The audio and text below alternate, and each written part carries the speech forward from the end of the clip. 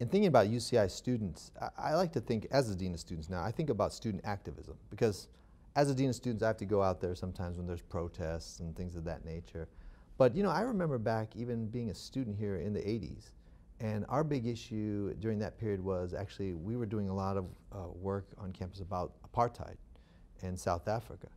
And that was still at a time in which it was present in the country.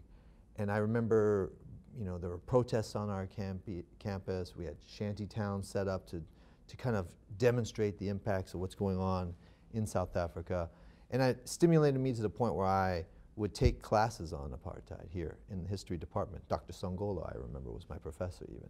And so there's always been a sense of activism here at UCI that really is pretty interesting, because at that time it was kind of known as a conservative community and kind of a quieter place, et cetera. But that sense of activism that took place, it carried over into the 90s with a lot of the movements going on then about ethnic studies on campus, et cetera, to 2000 to 2010s when it's talking about the fee increases and talking about issues of importance that are going on.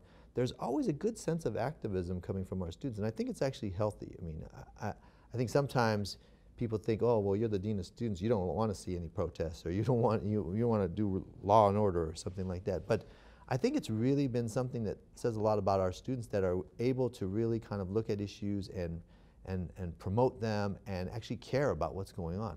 I think it's healthy that our campus has been much more active in recent years, because I think it sends a message that, hey, you know what, UCI students do care about what's going on, and kind of that semblance of, well, you know, they don't care, they're just here to get their education and go. Now, certainly there are students that fit that prototype as well, but I think that student activism has really been something that has been maybe is underappreciated on the campus in terms of a sense of really speaking up and bringing up issues of concern and being committed to those. I think that's one thing that I think has happened.